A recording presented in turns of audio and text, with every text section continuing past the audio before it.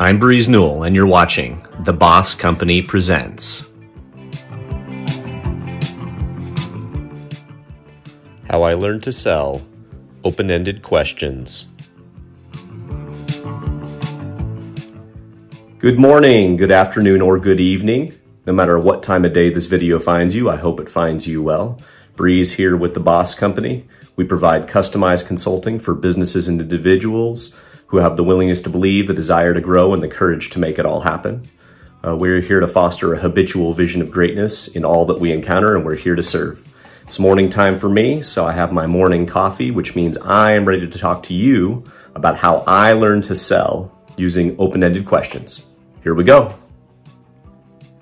What type of questions do you ask when you're trying to sell someone something? Do you have a philosophy and a viewpoint, and what is your viewpoint on certain questions that you ask?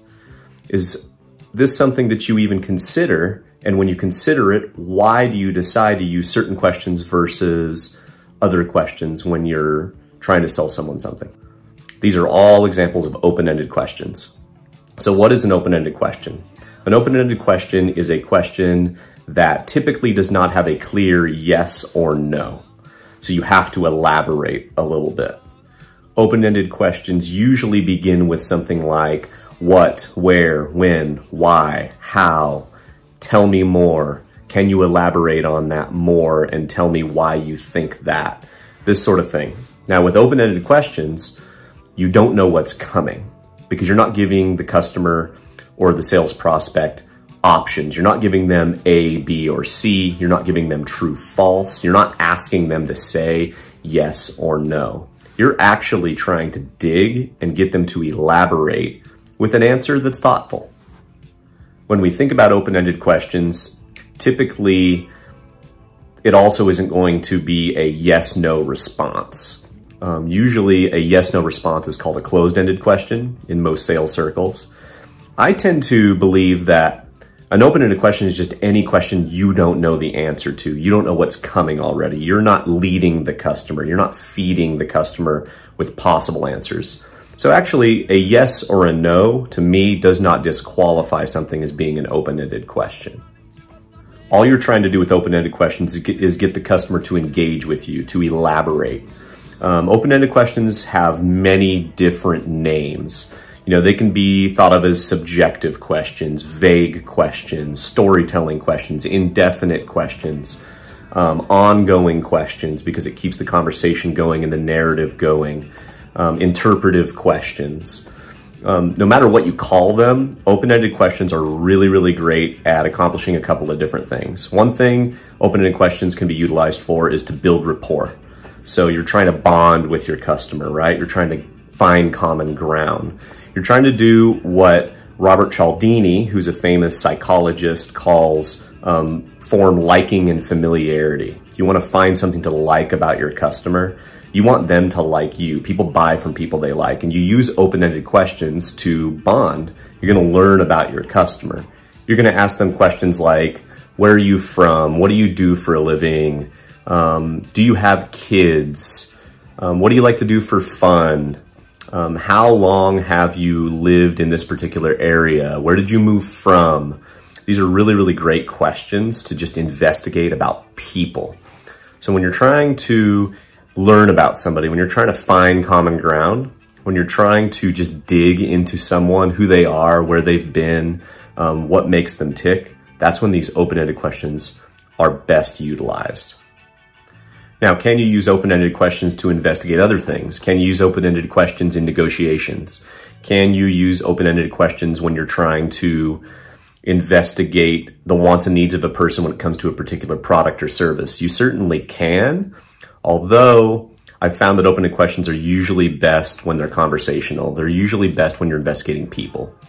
There are other type of questions that we will discuss later that can really help you when you're trying to investigate services, products, you're trying to qualify your customer, you're trying to negotiate, you're trying to build value, you're trying to do those things. The beautiful part about open-ended questions is they're typically the most natural. They don't have to be learned so much as some of the other question types. So just think about how you've been asking questions your entire life, how you've been bonding with other human beings. You've been using open-ended questions naturally, probably for most of your life. So this is the question type that comes easiest to most people.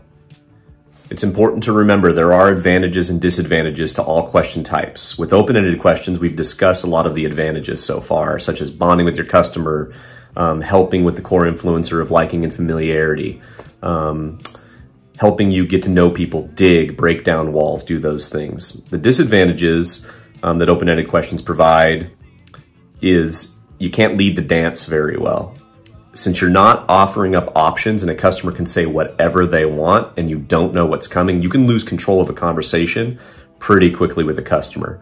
So if you don't know what's coming and if you're not really gaining ground with a customer, you don't want to use too many open-ended questions because you're not going to be able to lead the dance. They might throw a curveball at you that you're not prepared for and it might stop your sell. So you do need to use open-ended questions with a lot of caution, especially if you feel like you're already losing control of the conversation and the sale isn't progressing the way that it needs to. You can actually get yourself into some danger if you use too many open-ended questions, especially if you're not using them to bond. If you're using them to ask for the sale or using them to try and book an appointment, or you're using them where you're leaving things open-ended and anything can come at you and there could be some bad luck there. So be cautious and use open-ended questions with caution when you're using them in those scenarios.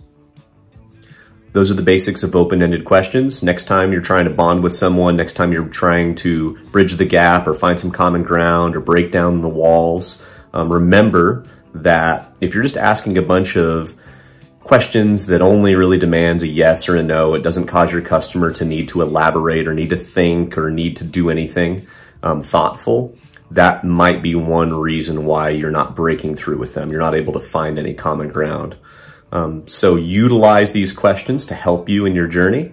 I definitely look forward to discussing the other types of questions going forward as well. So we'll make some video series about those question types also that can help you when you're investigating and when you're negotiating, collaborating on figures, following up, doing things like that. For those of you that like this content, you want to hear more, you want to learn more, or you even want to work with the B.O.S. company, there's going to be details at the end of this video that'll show you exactly how to do that. That way you can work on your business, not just in your business. And I can help you transform your business and change your life. Until next time, cheers.